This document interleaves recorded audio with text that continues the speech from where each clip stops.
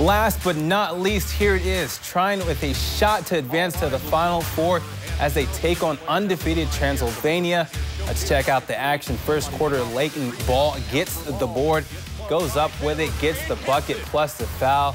Pioneers hop on the board first, and after that, here it is, 11-3 run, and finally Trine settles in. Kaylee Argyle checks in the game, knocks down the 3-ball there.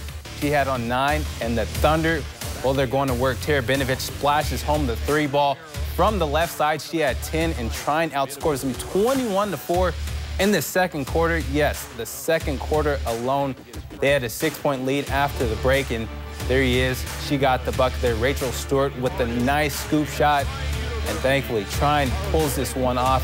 They're headed to the Final Four. They take the victory 54-47.